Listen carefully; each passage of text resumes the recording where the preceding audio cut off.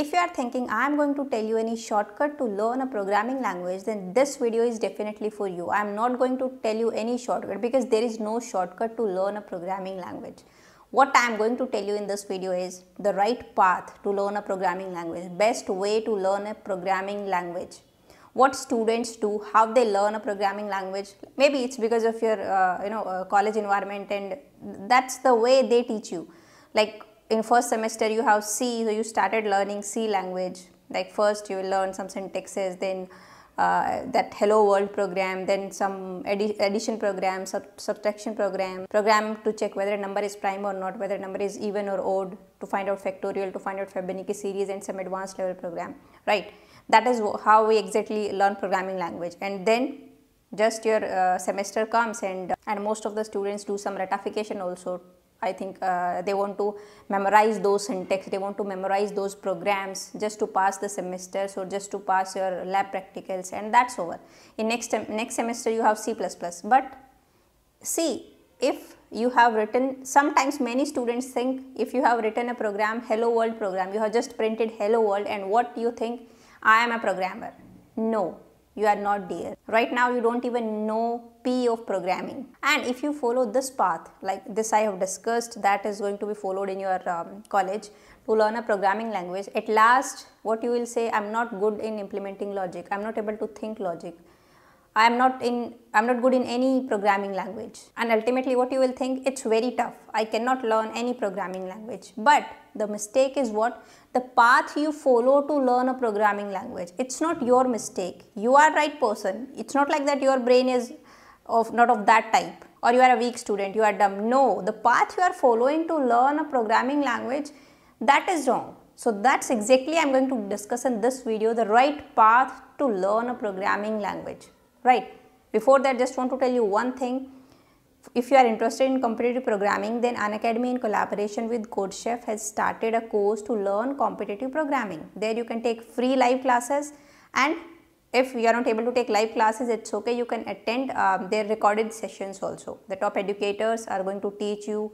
Those are toppers of ACM ICPC, finalists of ICPC, and working in top giant companies like Google, Flipkart, Amazon, right? And if you like their free classes, then you can go for their paid subscription. And if you will go for their paid subscription, after that you will get a proper structured course. Interactive session would be there with these top educators. And one more thing, they have categorized these classes into 3 levels, like for beginners, for intermediate level, and for advanced level. So obviously you know yourself at what level you are in competitive programming. So according to that, you can watch that playlist. And these are free classes. So I'll give you the link of these free classes of all the levels in the description box of this video. You can go and check out.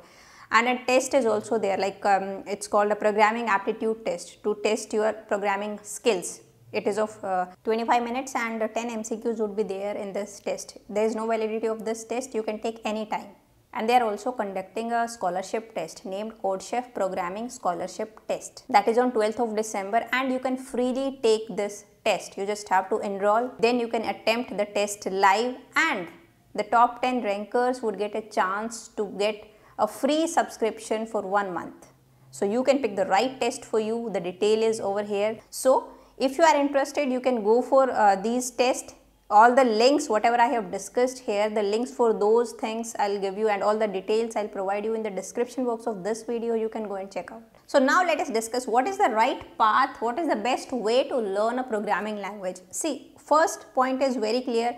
You have to be good at fundamentals. So just pick one language in which you are interested, C, C++, Java, Python, any language. Pick one. Clear your fundamentals. Your fundamentals, your basics should be very strong, because if your basics are strong, then it is very easy for you to grab the advanced concepts. And if your basics are not so strong, and if you directly jump to the advanced topics, advanced concepts, then definitely you will stuck somewhere. So first of all, work on your basics, right? That is very true. What you have to do next thing after clearing your fundamentals, now what you have to do, and see, if you are learning a language by yourself, means you are not depending on whatever they teach in colleges. So hardly it will take 5 or 10 days, maximum 10 days to learn fundamentals, to be good in fundamentals. After that, it's not like that you have to complete the proper course of that C language or any language you are choosing, right?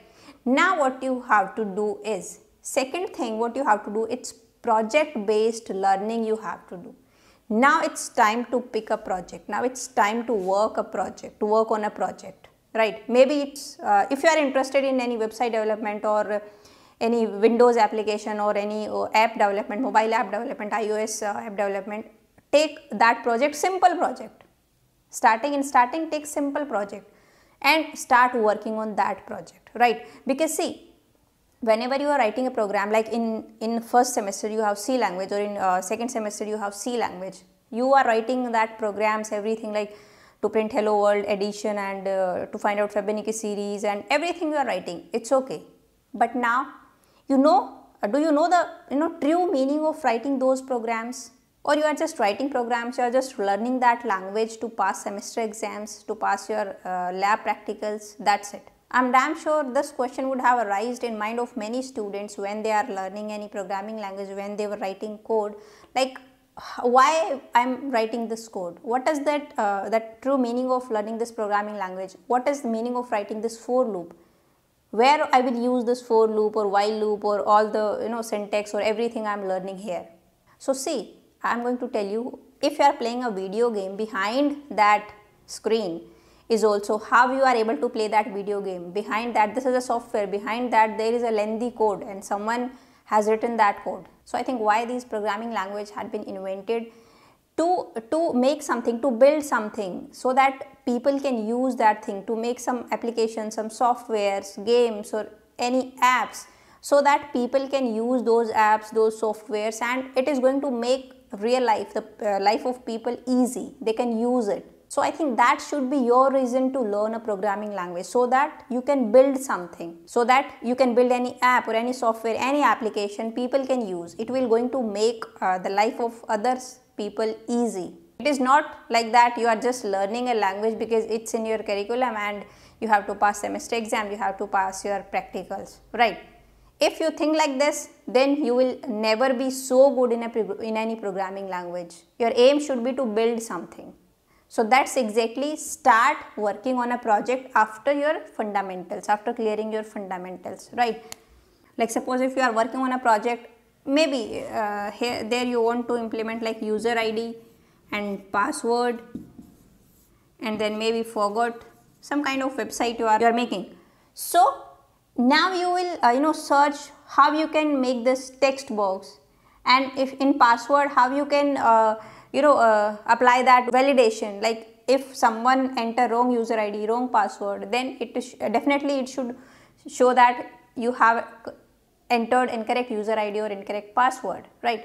So how to implement this logic? Then you will search. You can ask help for others, like many platforms are also there, like Stack Overflow, many platforms are there. There you can post your question, you will definitely get a good answer. Then you will come to know the true meaning, why you are learning everything that in programming language, for loops and everything, like any other things also. Like, yeah, this is how we are going to check validation. Okay, this is the code, that is why I am using this. So better to start playing with code as early as possible. It's kind of active learning rather than passive learning. And remember, sooner you start playing with the code, the faster you will learn that concept. And this is true. See, let's take one more example, that example of time complexity. This is, I think, optimization of algorithm. You have to write optimized algorithm, like the time complexity should be in log n. It should not be order of n square. It should be n log n or log n. That is good. But what is the use of this optimization of algorithms? What is the use of this time complexity, space complexity? Then that time when you are working on a project, suppose you are making any app, at that time, see, suppose when anyone is clicking on that app or anything within that app and it is taking 10 seconds to load. So it is not good. You think that how can you reduce this time? At that time, the actual meaning of time complexity, the actual meaning of optimization of algorithm you will understand how to optimize and why you are optimizing your algorithm. Because if anything is taking 10 seconds to upload, then and some other thing, some other app is taking only 1 second, 2 seconds, then definitely the users will go for that app that is taking less time. So you have to optimize your code also, right? So at that time you will come to know the meaning of these things. when you are working on projects, when you are making apps, when you are making any applications, any softwares. So rather than searching how to learn a language like how to learn Java tutorials, watching those tutorials, just writing programs, no, that is not enough. It is not right path. Start making a project. If you stuck somewhere, then search how to implement this thing in project, how to implement this thing using Java or any language. Then you will come to know, then the solution will come. Many solutions maybe will come when you are searching. And see, please do not underestimate the power of search. Unlimited resources are there on internet. You just have to search those resources. You just have to utilize those resources. Please do not be dependent on just on your books and the faculties and on your college. Self-learning. This is also very important, and I guess you will learn more by applying this technique, this self-learning techniques, rather than depending on your faculties, on your college and your textbooks, right? So start building a project while you are going through that study material you have, because any personal project, that is a very good starting point. It's not like that you are waiting for your faculties, for your curriculum to ask you to make a project like in third year or in final year. No, you have to start making project from first year, from first semester only, or as soon as you learn a programming language, or not after learning a programming language, while you are learning a programming language, at that time only start making a project. That's exactly you have to do. And if you will follow this path, then you will never have to memorize any syntax, anything. And it will be in your memory for a long time, all the syntaxes and everything about that programming language. And if you learn one programming language, it is not so easy, so difficult for you to learn another programming language. Actually, this technique I'm telling you based on my experience. So that's it for this video. Now I'll see you in the next video. Till then, bye bye, take care.